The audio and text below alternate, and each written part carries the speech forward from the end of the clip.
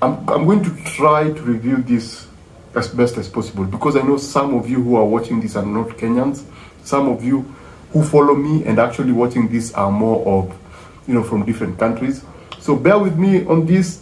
I'm just going to review it the best that I can, because it's from my country and I just watched like 4 episodes, and I had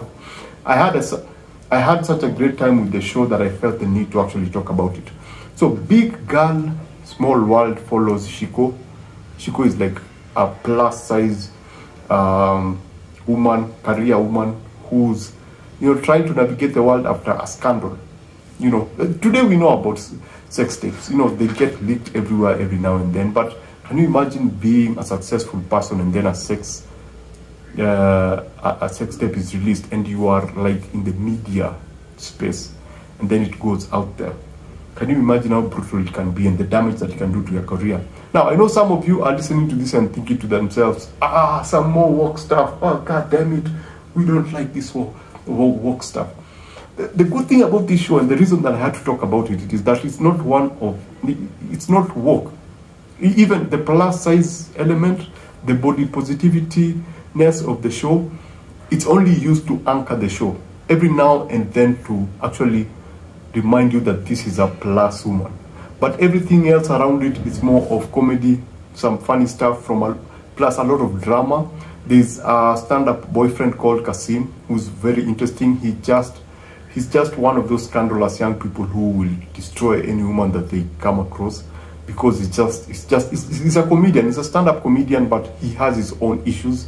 So every character has their own act. But then apart from Kasim, Shiko also has a friend who is also one of those friends who will come to your life and sometimes influence you positively, other times just mangle everything up, and she's just disastrous. She has a problem of her own, and Shiko has a problem of her own. So there are so many other very colorful characters around Shiko. There are more drama around Shiko, away from the plus sizeness of it all, that make the show interesting. For example, there is her mother, there is her parent. What are the consequences of a leak of a sex tape on an ordinary person? You know, especially a plus size person. You know, it's disastrous, because the parent at home, if you live in Africa, you know how serious parents are about image.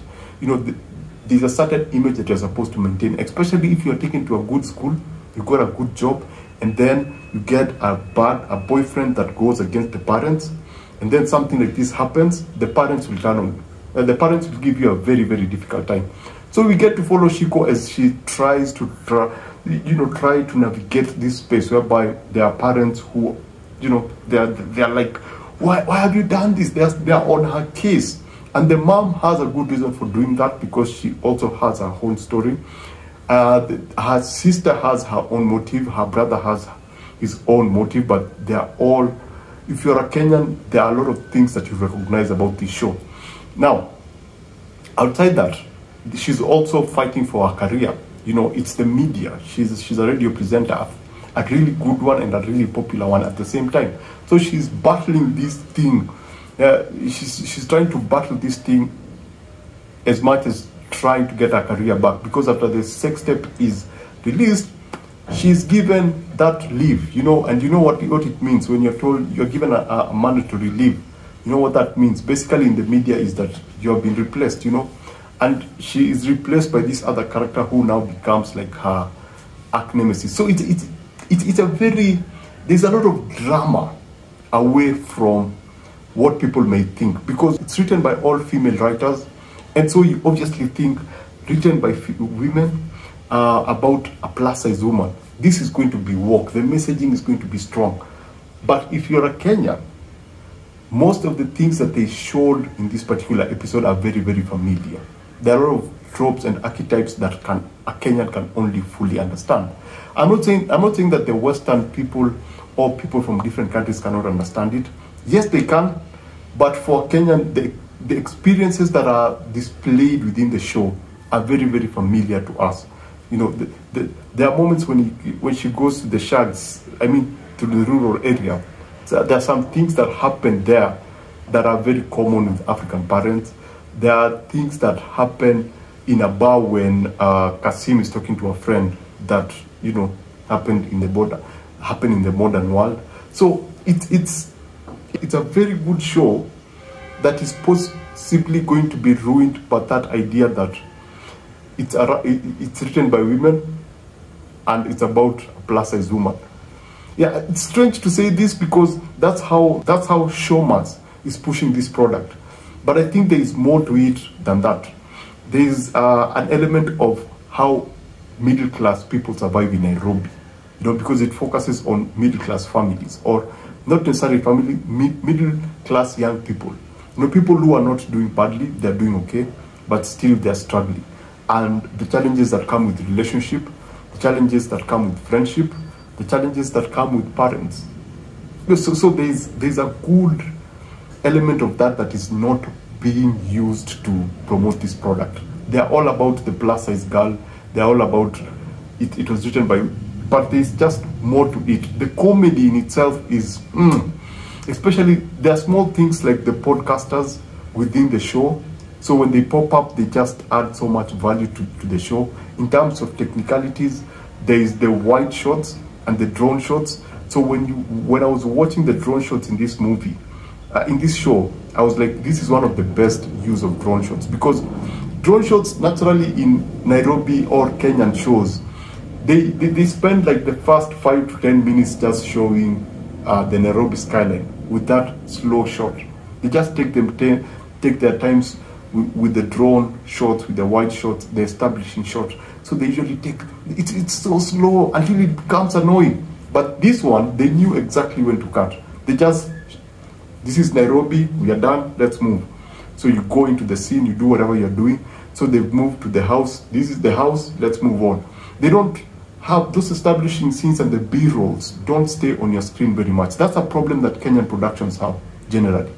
So yeah, again, music-wise, they play a lot of Kenyan music, like modern. I wouldn't call them like super modern, but modern enough for the millennials to actually get it. So there are a lot of songs that, you know, we know, not because we've heard them on radio, but probably because we've streamed them a lot of time. Because the age of radio is kind of dead, so we are more into streaming. So there are a lot of songs that I have streamed a lot of times within the show, and I thought they were cleverly printed into the film. The other thing that I thought was also really good was stand-up, because Kasim is a stand-up artist. And right now in Kenya, the stand-up industry is actually growing very, very fast. There are a lot of groups. We used to have comedy performances. I wouldn't call them stand-up, but within the last 7 to 10 years, we started seeing young people really get into the stand-up space. And this show, at least for the first like 3 episodes, really captures well the nature of the changing space of the entertainment industry in Nairobi. The other thing, the direction is very good. It's from Nick Mutuma. Nick Mutuma is a Kenyan actor who has previously directed like 2 other movies. There's Sincerely Daisy, and there is another movie called You Again, which is on YouTube. I don't know if I'll leave the link below. It's on YouTube.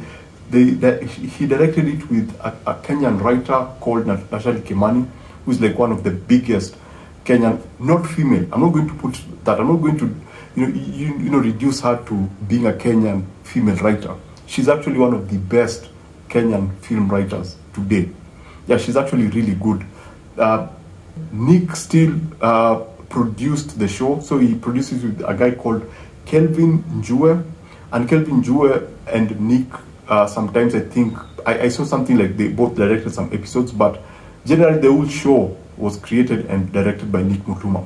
As I said, former actor, now a director. So this is a very interesting show. Oh man, there's so much I could talk about in terms of the positives. There's the editing. The editing is also very, very good. The way they also treated the Nairobi skyline. They added things within the Nairobi skylines that make it different, because it's not just a skyline for the sake of being a skyline. There are things that they added that actually make everything interesting. In terms of negatives, if I was to look for something negative, if I was to be petty, if I was to be like, obviously it cannot be perfect. There's something that has to be wrong. There's a character called Kwame, played by Fidel. Same dude. He's exactly the same guy that I know Fidel. I've met him like a few. Yeah, I've met Fidel, and he's actually the same. I don't want to say it's the same character, but the character of Kwame looks and feels like Fidel. Yeah, the costume and everything, he looks like Fidel. So every time I was looking at Kwame, the character in the show, I was seeing Fidel. Number one, in terms of costume. Number two, in terms of how the character was written. So I thought that was a bit... the other thing that could be a nitpick, but this is just pushing it to the edge, to the absolute edge, to look for something that is wrong, is the fact that, yes, they say that it was written by all women, but I don't see the influence. I don't see that translating into the show. Because if you are not told that it was written by women, you wouldn't know that it was written by all women. At least for the 4 episodes that I saw. There was not, you didn't have that thing that tells you that, wow, this looks and feels different. Yes, it's very well written. It's a very well written show, but you don't see that thing that makes you think, oh, this is written differently, or this is written, it's written towards, you know, maybe one group. It just feels evenly written. It just feels well written. You don't get that idea that it was written by this particular group. As I conclude my video, shout out to the costume guys, because wow, there's some scenes that you look at the rural areas and the way the people are dressed there, totally different from what the people are dressed in the urban centers. You're in Nairobi, so the Nairobian are dressed differently. The people in the rural areas are dressed totally differently. And even in the urban areas, there are different people dressed according to their personalities. So I thought that was also really, really cool. I thought that was really well thought through, because at no point do you get, if you are to see Kasim, that silhouette of Kasim, you'll instantly recognize him based on his costume. If you are to see, who else? If you are to see her best friend, I'm forgetting her name, you can just tell by the, you know, silhouette of her costumes. So I thought those were very good points. The performances are fantastic. The mom, especially, apart from Shiko, who is awesome, she carries the whole film. She does a great job. Then there is the mom. Yeah, the mom sold that mom that we all know as a Kenyan very, very, very well. She's dramatic. She's all over her daughter. She, you know, she is what the story needs her to be. So basically that's it. If I was to give this out of 5, I would give this a solid 4. It's a very, very good show. If it was not marketed as a show written by women about a plus size woman, if they just marketed it as a middle-class story that follows the challenges of millennials trying to navigate, you know, this modern world where technology is just ruining people's life, that would have been a better way to sell it. Because sometimes marketing can choose, you know, what is trendy or what is popular to market a product, and that can end up maybe sometimes derailing what they actually have. Because in terms of just entertainment, what they have with this product, it's a very, very entertaining show. It's far more bigger than how they are portraying it. I don't know if I'm making sense. So it's a solid 4 for me. If you have Showmax, or if maybe you come across Big Girl Small World somewhere in the universe, give it a try, give it a chance. You'll have a great time. So basically that's it. Remember to always watch what you enjoy and enjoy what you watch. Thanks for watching this. If you're a random guy from a different country and you've been through this review, thanks for being here. If you ever come across this show, just give it a chance. It's on Showmax Kenya. I don't know if Showmax is I know that Showmax is around Africa, but if you ever just come across this show, give it a chance. It's actually a really, really good one. For the, you know, for the followers who always like my work, who've always watched my videos, at this point I want to say thank you. Thank you for being here. I love you guys. See you on the next one.